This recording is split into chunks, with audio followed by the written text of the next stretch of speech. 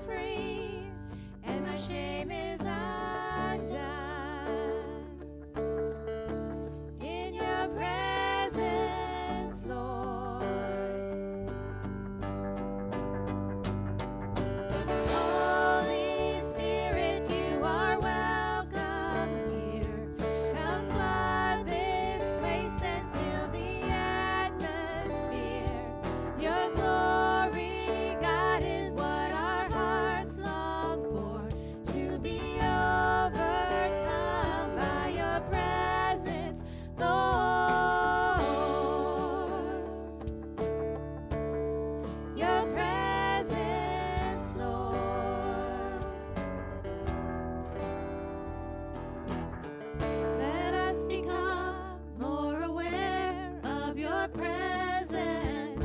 Let us experience the glory of your goodness. Let us become more aware of your presence. Let us experience the glory of your goodness. Holy Spirit, you are welcome here.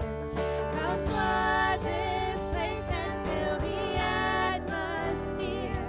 Your glory, God, is what our hearts long for. To be overcome by your presence, Lord. Holy Spirit, you are welcome here. Come flood this place and fill the atmosphere. Your glory, God, is what our hearts long for. To be overcome by your presence, Lord. Your presence, Lord.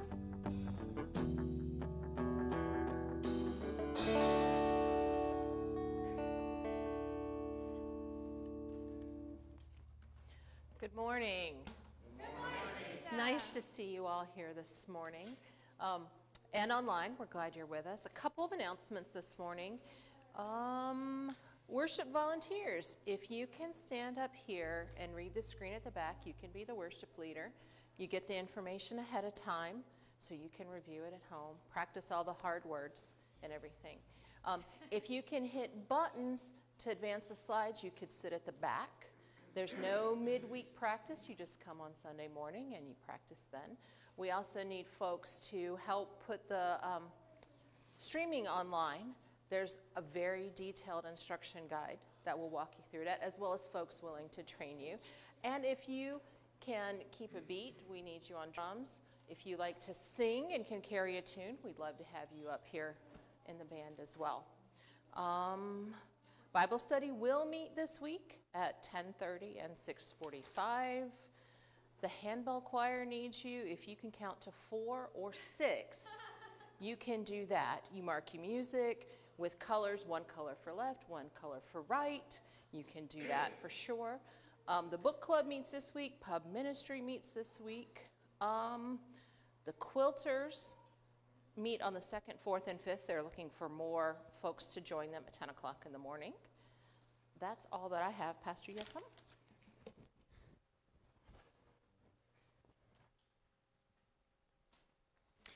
Good morning. And on drums, Preston Hewitt. Preston, it's good to see you back. Welcome back from college for a little bit. Today's Christ the King Sunday. It celebrates the close of our liturgical church year as we celebrate the fact that Jesus Christ is our chief allegiance, our highest allegiance in this life, despite other allegiances which are claimed upon us. He is indeed our King. Also, pledge cards. We ask if you have filled them out, thank you so much already. If you have not, could you do them today? We have some ground to make up as we put together our proposed budget for next month. So if you could fill out a pledge card and leave it in the offering plate, the back table, that would be great. Also, since Christ the King Sunday closes out a liturgical year, that means we begin a new church year next Sunday with the season of Advent. So we look forward to seeing you all out next Sunday for the first season of Advent. Amen.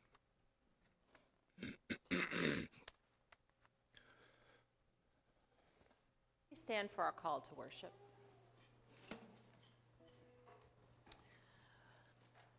We come, for God gathers us here with that community called faith, where the hungry are served first, where the thirsty drink life's water.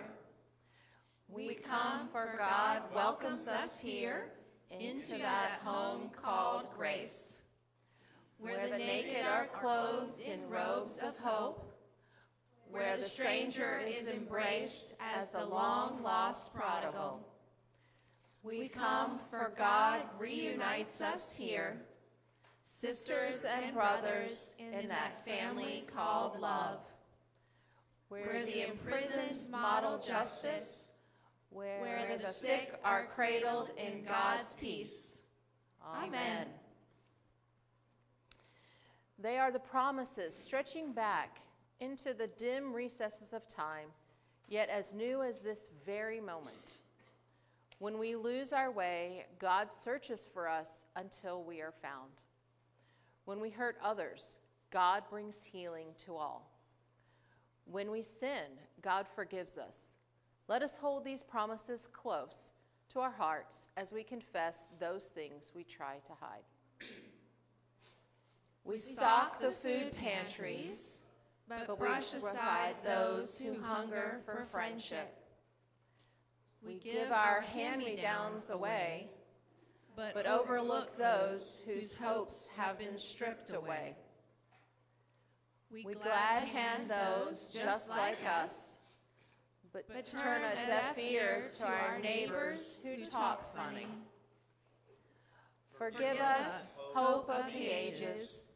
You persistently search for us in the side streets of the world, gathering us up and bringing us home, so we may be drenched in the waters of your bottomless pool of forgiveness, watched over by your child, Jesus Christ, our Lord and Savior. Amen.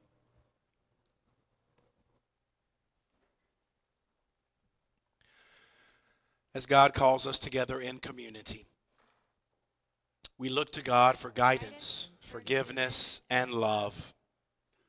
As God calls us together as a community, we look to each other for companionship, forgiveness, and love. Let us pass the peace of God. Yes. Okay, that will work. I was wondering why it didn't match what I was reading here on the paper. That happens sometimes. God searches for the lost and finds us. God invites the hungry to the table and feeds us. God sends Jesus and frees us from death's prison. God forgives all who sin and heals us with God's grace and mercy. Amen. Amen. Thanks be to God. Thanks be to God.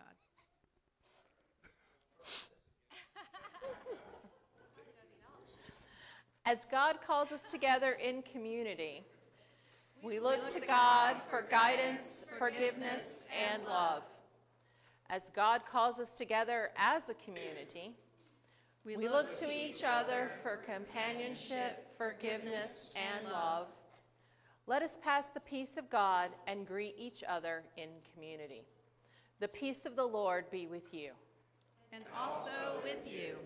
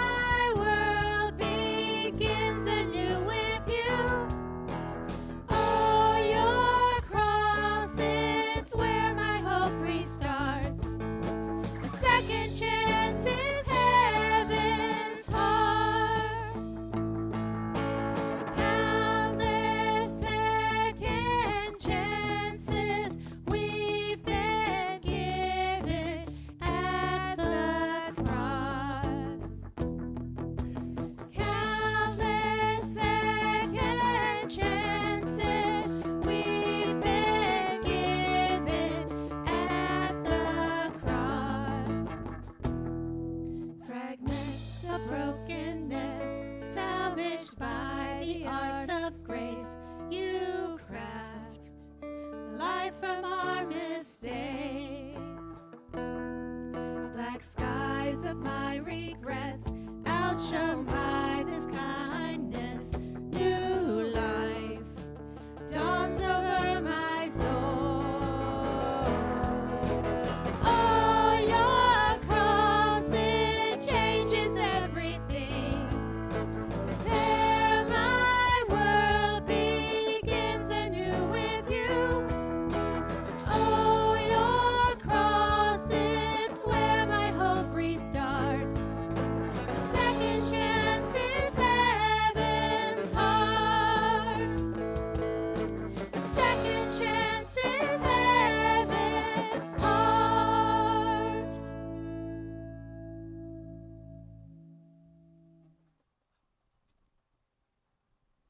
Our reading today comes from the 25th chapter of Matthew. Where the Son of Man comes in his glory and all the angels with him, then he will sit on the throne of this glory. All the nations will be gathered before him, and he will separate people, one from another, as a shepherd separates the sheep from the goats. And he will put the sheep at his right hand and the goats at his left. Then the king will say to those at his right hand, "Come, you that are blessed by my Father, inherit the kingdom, prepared for you from the foundation of the world. For I was hungry, and you gave me food. I was thirsty, and you gave me something to drink. I was a stranger, and you welcomed me. I was naked, and you gave me clothing. I was sick, and you took care of me. I was in prison, and you visited me." Then the righteous will answer him, "Lord, when was it that we saw you hungry and gave you food, or thirsty and gave you something to drink? And when was it that we saw you a stranger and welcomed you, or naked and gave you clothing? And when was it that we saw you sick or in prison and visited you?" And the king will say, "Answer them, 'Truly I tell you, just as you did it to one of the least of these who are members of my family, you did it to me.' Then he will say to those at his left hand, 'You that are accused, depart from me into the eternal fire prepared for the devil and his angels. For I was hungry, and you gave me no food. I was thirsty, and you gave me nothing to drink. I was a stranger, and you did not welcome me. Naked, and you did not give me clothing. Sick and in prison, and you did not visit me.' Then they also will answer, 'Lord, when was it that we saw you hungry or thirsty, or a stranger or naked, or sick or in prison, and did not take care of you?'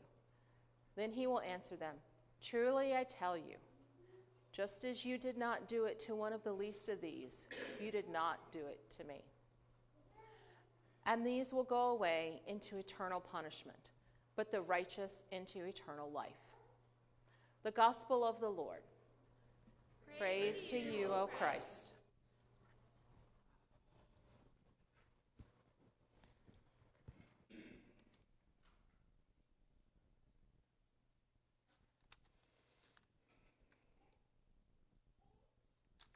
Let us pray. Good and gracious God, Almighty and eternal Lord, we give you thanks for this day, which you have blessed us with for the beauty of your fall creation. We thank you for life, health, and strength, family, friends, and loved ones, food, clothing, and shelter. Especially on this week of Thanksgiving, we thank you so much for who you are and all that you do for us, all the ways you provide for us and protect us. We come into your house this day seeking a word of healing, of hope, of compassion, a word of justice for this world and for our hearts and our lives. We ask that you would bless us with that word now, that you would challenge us and convict us, and then liberate us and set us free.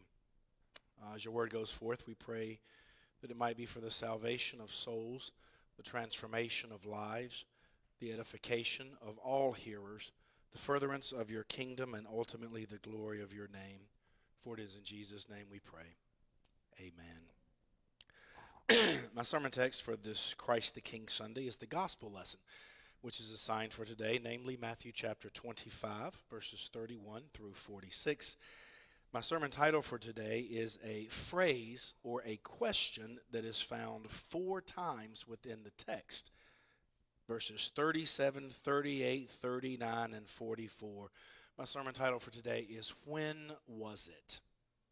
When was it? Christ the King Sunday always ends the liturgical Christian year by celebrating the fact that Jesus Christ is our true King as Christians, and the kingdom of God is our chief concern, our true allegiance, and where our ultimate citizenship resides.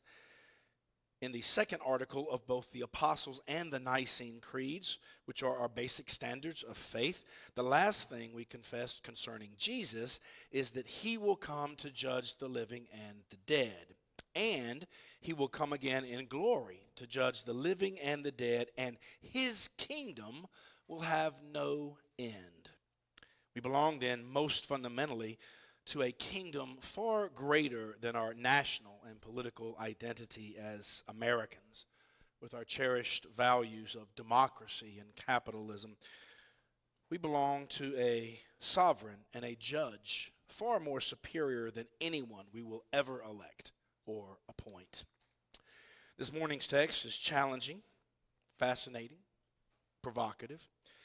It comes in the 5th great discourse or teaching of Jesus in Matthew's gospel, encompassing chapters 24 and 25, and concerning the end of time, the end of this age.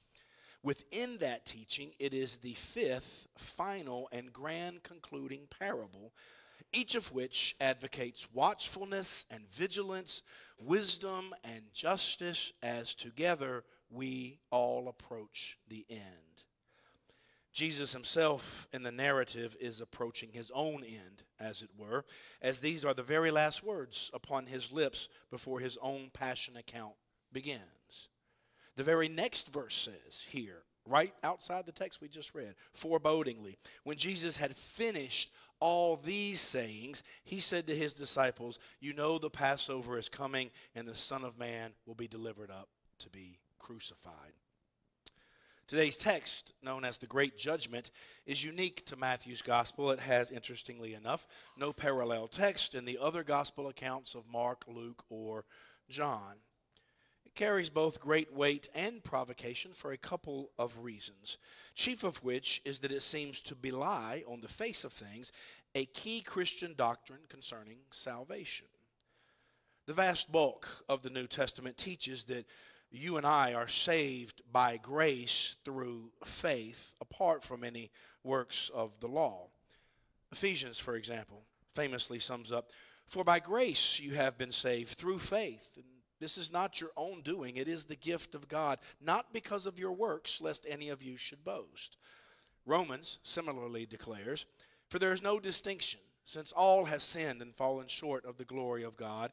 They are justified now by his grace as a gift to be received by faith, for we hold that a person is justified by faith apart from works of the law, that is, anything you do or don't do."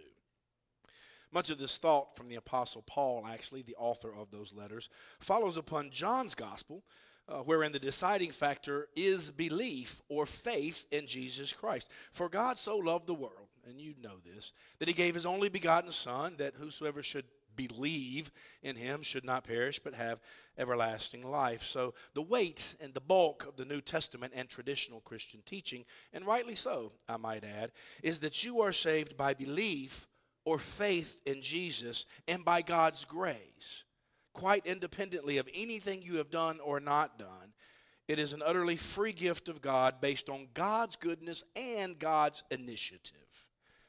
And yet here, the only place in Scripture where Jesus himself teaches on heaven and hell and who goes where and why at the final judgment at the end of time, nothing is said about belief in him or grace or faith or free gift, but it's all based on what you do or don't do. And then to top it off, what you do or don't do has nothing to do with what we would call personal holiness or morality or righteousness. You know, the age-old categories of whether or not someone smokes, drinks, cusses, fornicates, listens to godless secular music, speaks in tongues, or even is a regular churchgoer for that matter. It is, rather, entirely based and solely based on how one treats others. Now, don't get it twisted, as they say. It all fits together as you study, reflect, and pray. God's free grace and belief in Jesus eventually issues forth in a life of compassion for others, and personal morality certainly has its place. But today's teaching from Jesus is critical, essential, provocative, a cautious and corrective reminder, and bears substantive reflection. When the Son of Man comes in his glory, Jesus declares in the opening 3 verses, and all the angels with him in the opening 3 verses. Then he will sit on the throne of his glory. All the nations will be gathered before him, and he will separate people one from another as a shepherd separates the sheep from the goats, and he will put the sheep at his right hand and the goats at his left. This type of apocalyptic separation was alluded to earlier in Jesus' parables back in Matthew chapter 13, where a separation is made between the wheat and the weeds. The former are gathered, the latter are burned. And the good fish and the bad fish, caught together in a big fishing net, the former put in baskets and the latter thrown out. For then the king will say to those who sit at his right hand, verse 34 says, "Come, you that are blessed by my Father, inherit the kingdom prepared for you from the foundation of the world." Here we do see grace actually meaning unmerited or undeserved favor, because the word inherit means that it refers to something that you didn't earn, work for, or merit. An inheritance is a gift actually earned by someone else. So if you're among the sheep, you receive an inheritance, a gift, something you didn't fundamentally earn, and that is the kingdom of heaven. Interestingly enough, prepared for the sheep from the foundation of the world. Then comes the litany of good works or righteous deeds in which the sheep have walked. I was hungry, and you gave me food. I was thirsty, and you gave me drink. I was a stranger, and you welcomed me. I was naked, and you clothed me. I was sick, and you took care of me. I was imprisoned, and you visited me. Notice herein, if you will, a couple of things. First, God's special concern for those who are poor and needy. This is echoed actually in our first lesson assigned for today from the prophet Ezekiel, where God declares that he himself will begin to shepherd his people. And I quote, "I, God, will seek the lost. I will bring back the strayed. I will bind up the injured. I will strengthen the weak, but the fat and the strong I will destroy. I will feed them with justice." Secondly, no mention is made in verses 35 and 36 of whether or not these particular folks of need deserved their plight. It doesn't say, in other words, whether they were lazy, shiftless people who somehow merited their misery, or whether they were diligent, industrious folks who happened to fall through the cracks and therefore are more deserving of sympathy. There is nowhere here communicated any correlation between personal worth and societal or life outcome. And thirdly, lest you despair of inadequacy, nothing is said either of the amount or quantity of your response in the text. It doesn't say whether you provided a 9-course meal or a few McNuggets. It doesn't say whether you gave a bottle of Mondavi wine or simply a cup of cold water. Whether you healed them of cancer or simply put a cold wash rag on their feverish, heated forehead. You simply saw a need and responded, heard a cry and heeded it, discovered a lack and made provision. Another fascinating and jarring aspect of this text is the reaction of these two groups, the sheep and the goats, to the king's pronouncement. Verse 37. Then the righteous will answer him, "Lord, when was it?" Somebody say, when was it? that we saw you hungry and gave you food, thirsty and gave you drink, a stranger and welcomed you, naked and clothed you, sick or in prison and visited you. They say it 3 times here in 3 verses. When was it that we did that? When was it that we did that? When was it that we did that? I love this reaction because those who are sheep aren't even aware of it. Those who are righteous are oblivious. Those who provide do so reflexively without even thinking about it. Those who are going to heaven here in this scenario don't even know it, seem to be surprised by the fact. Really? When was it? When did I do that? I don't even recall. Now, when you look at the other side, there's a glaring disparity on a couple of levels. Then he will say to those at his left hand, verse 41 reports, you that are accursed, depart from me into the eternal fire prepared for the devil and his angels. Why? The opposite of the above litany. I was hungry and you gave me no food, thirsty and you gave me no drink, a stranger you did not welcome me, naked you did not clothe me, I was sick and in prison and you did not visit me. And what's their response? Verse 44. Then they will also answer, Lord, when was it that we saw you hungry, thirsty, a stranger, naked, sick, or in prison, and did not take care of you? When did we not do it, Lord? One way of reading this, my friends, is that the goats are seemingly as shocked as the sheep, but for the opposite reason. They seem to think that they are doing these things and are therefore seemingly indignant that it's even being brought up at all or questioned. When did we not do that? The sheep and the goats are both unawares. The righteous ask, when did we do these things? While the unrighteous ask, when did we not? Those at the king's right hand are genuinely shocked and pleasantly surprised, while those at his left come across as defensive, smug, and offended. In short, with this parable anyway, those who are going to heaven don't realize it, and those who think they are apparently aren't. It's another one of Jesus' jarring role reversals, similar to when he said, sinners and tax collectors and prostitutes go into the kingdom of heaven before priests and religious leaders. Here once again in this scripture, the gospel serves to comfort the afflicted and afflict the comfortable. The gospel serves to comfort the afflicted and afflict the comfortable. The pearl of criterion here is the justifiably memorable verses 40 and 45.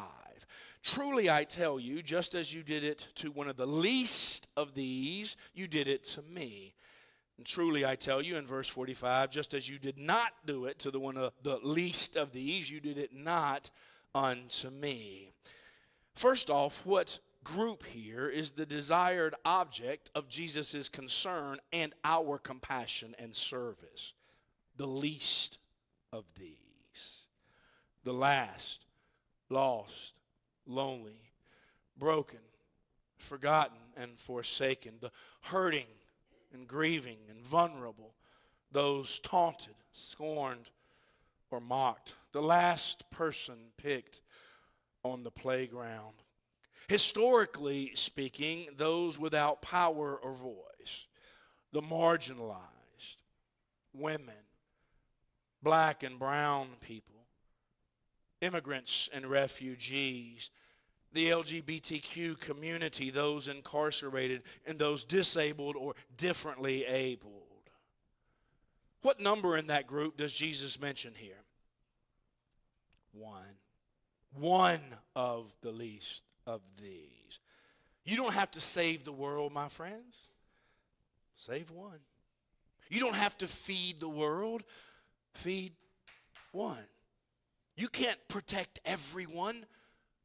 Protect one. And finally, notice that Jesus doesn't liken himself to the least of these as much as equate himself to them. As you have done to them, you have done to me. As you have not done to them, you have not done to me. When we bless our sisters and brothers in need, we bless Jesus. When we ignore, dismiss, or hurt them, we ignore, dismiss, or hurt Jesus. The concluding verse, number 46, and these goats will go away into eternal punishment, but the righteous sheep into eternal life. Towards the end of his Sermon on the Mount, back in chapter 7, Jesus says, "Not everyone who says to me, 'Lord, Lord,' shall enter the kingdom of heaven, but he who does the will of my Father in heaven." Which begs the question, so what is his will? On that day, many will say to me, "Lord, Lord, did we not prophesy in your name? Did we not cast out demons in your name?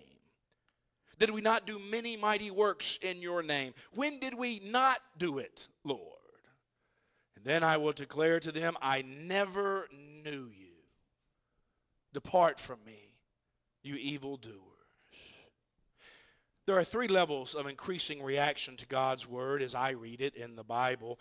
Number 1, King Herod Antipas has imprisoned John the Baptist, you may recall, whom he will eventually put to death by having him beheaded. It says Herod heard John. He was much perplexed, yet he heard him gladly. He heard him.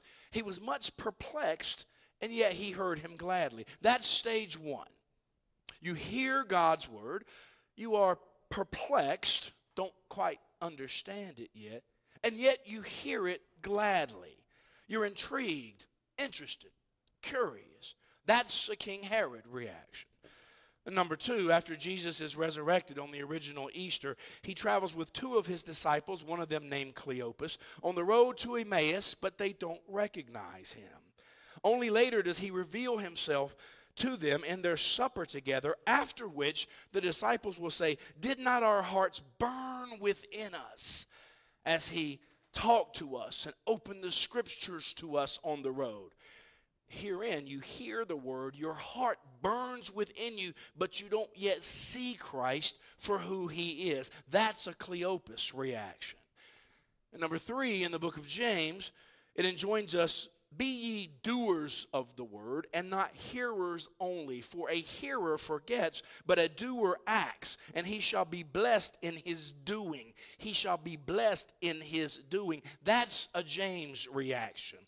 You are blessed when you feed the hungry. You are blessed giving drink to the thirsty, clothing the naked, welcoming the stranger, visiting the sick and in prison. They might be filled, but you are blessed.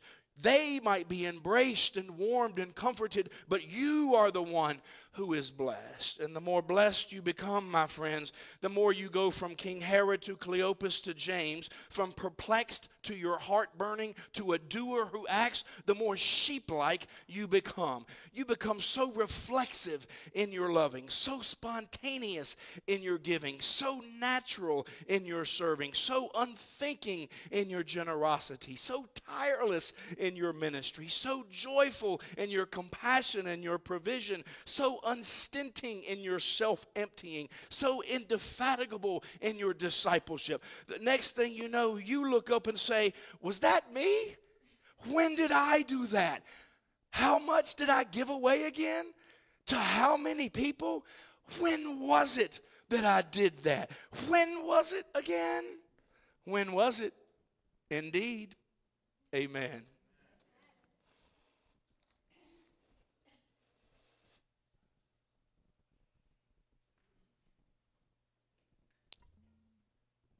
Support of our ministries to share the love of Christ is much appreciated. You can go to stphilip.org, mail it, or leave it in the plate at the back. Thank you.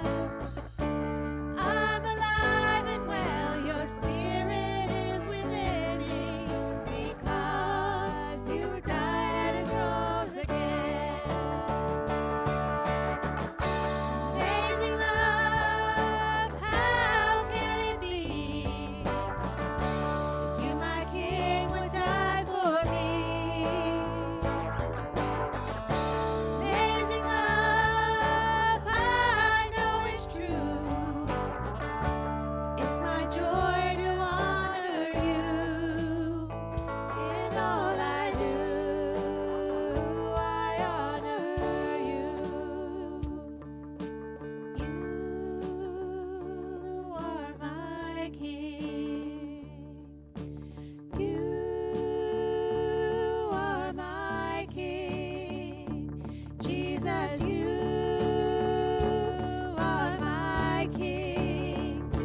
Jesus, you are my King. Amazing love, how can it be? That you, my King, would die for me. Amazing love, I know it's true. It's my joy to honor you. In all I do, I honor you. In all I do, I honor you.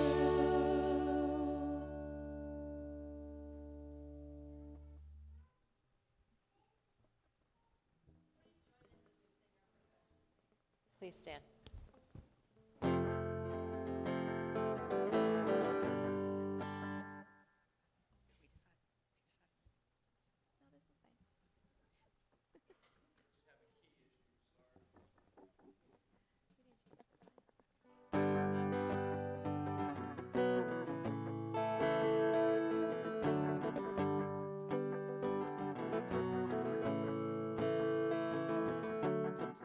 Our Father everlasting, the all-creating one, God Almighty. Through your Holy Spirit, conceiving Christ the Son, Jesus our Savior. I believe in God our Father, I believe in Christ the Son, I believe in the Holy Spirit, our God is three in one. I believe in the resurrection, that we will rise again, for I believe in the name of Jesus.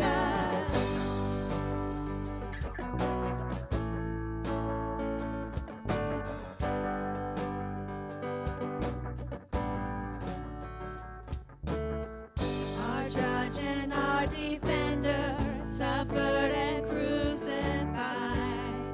Forgiveness is in you.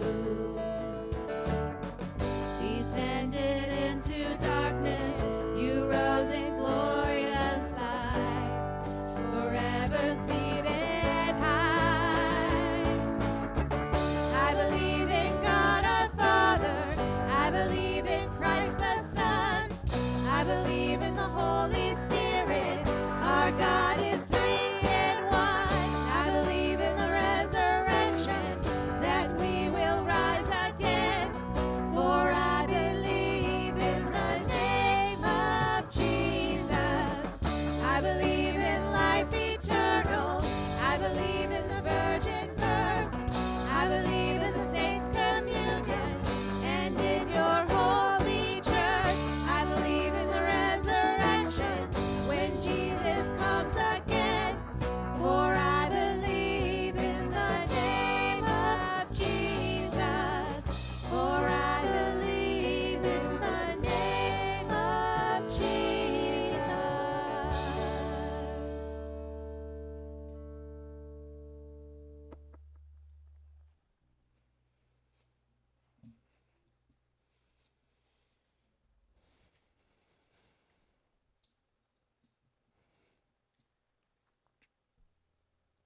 We celebrate together now the Lord's Supper, the feast of Holy Communion. Scripture tells us that in the night in which he was betrayed, our Lord Jesus took bread and gave thanks, broke it and gave it to his disciples, saying, "Take and eat. This is my body, given for you. Do this for the remembrance of me." Again, after supper, he took the cup, gave thanks, and gave it for all to drink, saying, "This cup is the new covenant in my blood, shed for you and for all people for the forgiveness of sin. Do this for the remembrance of me."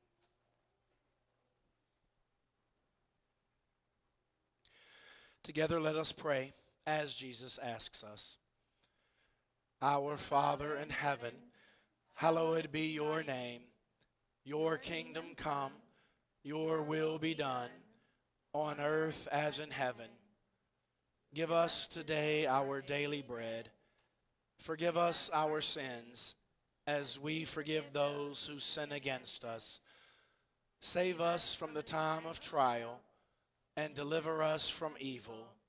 For the kingdom, the power, and the glory are yours, now and forever. Amen. You may be seated for the distribution. All are invited to, all are welcome at the Lord's table. We have a gluten-free option available for you. If that is your preference, please let me know as you approach. Small children are invited forward for a blessing. We commune by method of intinction, which simply means you take the bread, dip it into the chalice, and place it in your mouth. The dark liquid in the chalice is wine. The light liquid is grape juice. After we commune, the worship and praise band will ask you to form a single file line down the center aisle to come and receive the body and blood of Christ for the remission of all your sins and the conferral of eternal life.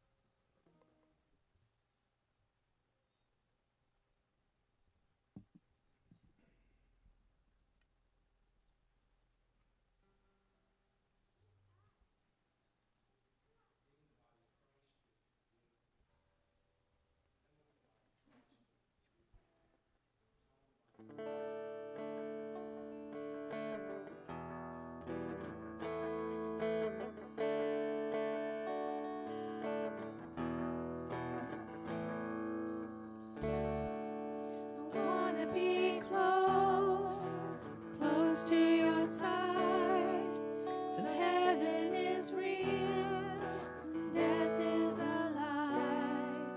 I wanna hear voices of angels above, singing as one. Hallelujah, holy, holy, God Almighty, great I am. Who is worthy? None beside thee, God Almighty, great I am.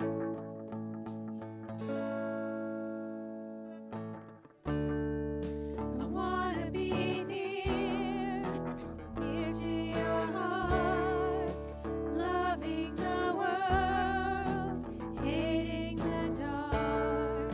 I wanna see dry bones living again, singing as one. Hallelujah, holy, holy, God Almighty, great I am. Who is worthy? None beside thee, God Almighty, great I am.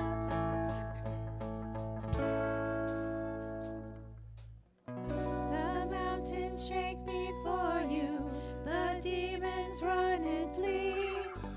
At the mention of your name, King of majesty, there is no power in hell or any who can stand before the power and the presence of the great I am.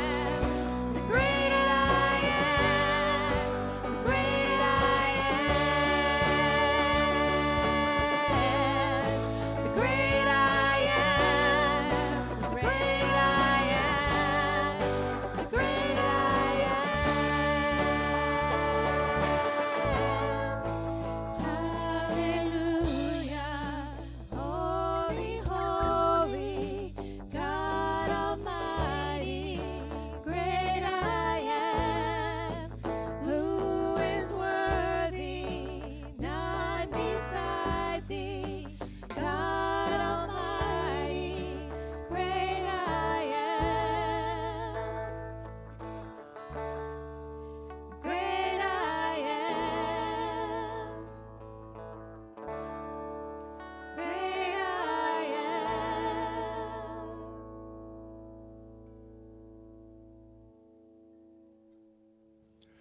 Please rise, receive our post-communal blessing. And now may the eating of Christ's body and the drinking of his blood strengthen you and keep you in his grace. Amen. Let us pray. God of abundance, with this bread of life and cup of salvation, you have united us as one with all your people. Now send us forth in the power of your Spirit, that we may proclaim your redeeming love to the world and continue forever in the risen life of Jesus Christ our Lord. Amen.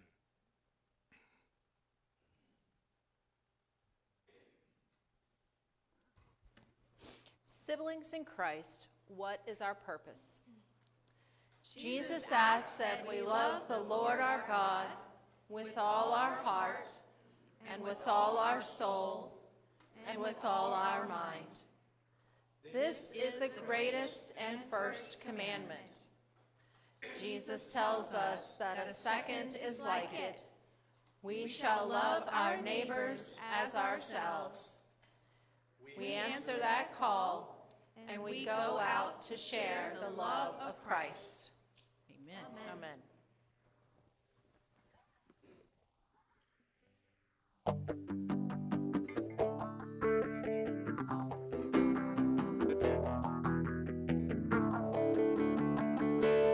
Live like your grace is stronger than all our faults and failures. When we live like your